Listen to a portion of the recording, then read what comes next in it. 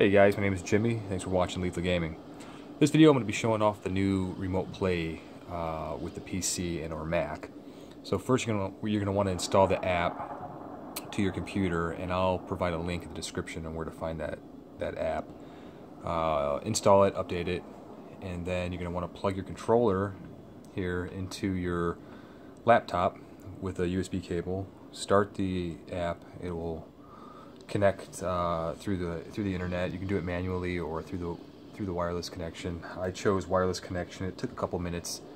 I think it took 3 or 4 minutes for it to finally connect, and then this is the screen I'm at now. So I'm gonna play a little bit of Mortal Kombat. I wanted to basically play something that has 60 frames per second and test out the latency and whatnot. So far on the main screen, everything, and I'm on Wi-Fi right now. I'm not directly plugged in with the Ethernet cable. So far, it seems pretty quick, almost as if there's no delay whatsoever. I can tell immediately that there is a lack in resolution. I believe this is maxed out at 720p as opposed to the 1080p standard. So first let's check out the store. Let's see if I can tell any differences with speed here.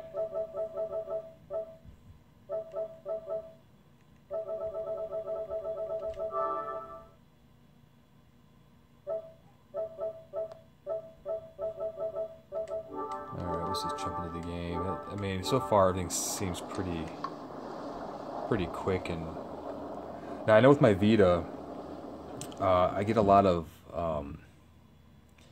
how can I explain it? It's almost like it's not a perfect connection with my Vita. I can definitely see a latency issue quite often, really. Sometimes I can get a good hour in without any problems, but for the most part I do get that judder and slowdown every once in a while from the Vita, and I want to see if I get that with the laptop here.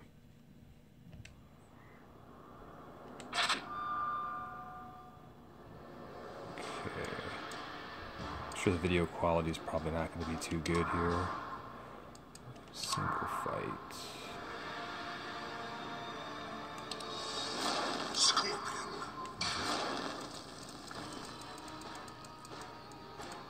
Oh, we'll fight some.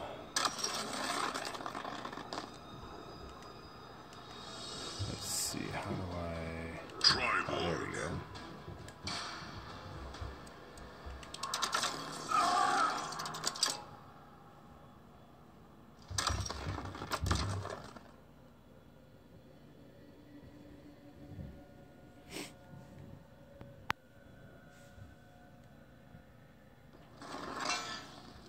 How did you come to be? Round 1. Fight!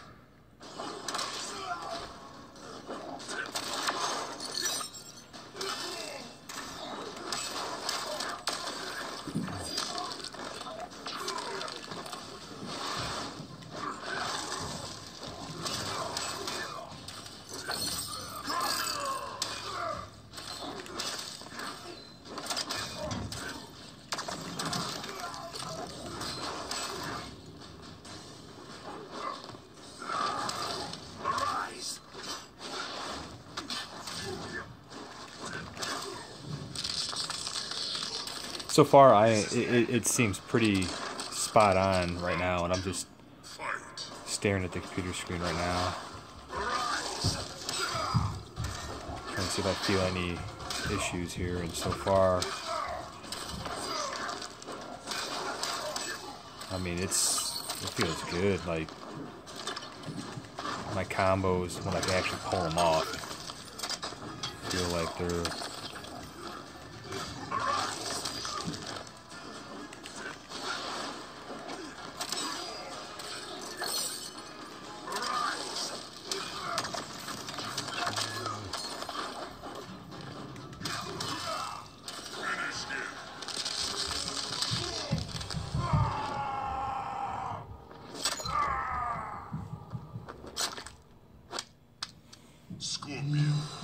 yeah, I'm pretty happy with this.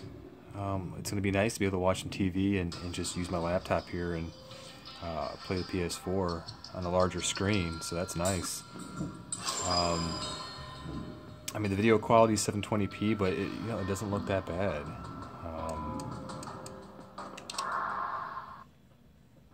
Just tested a couple other things here with the remote.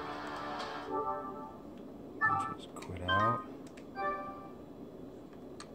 And I think if you shake the mouse, you can pull up. Yeah, you can pull up some more features down here, which is your battery life, which should be charging since we're plugged directly in with the USB cable.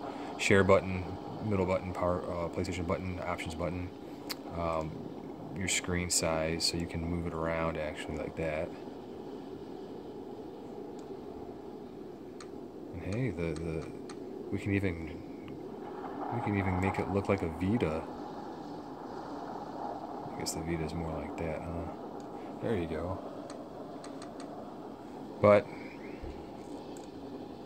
yeah, I think this works really well. You know, the Xbox One streaming works quite well too. So I was really wanting to compare, you know, how well this worked compared to the Windows 10 streaming abilities, and this seems to do pretty well. Now I wish the Xbox allows you to record straight to your laptop, and you can record I think 2 hours or maybe more, 2-3 hours, something like that.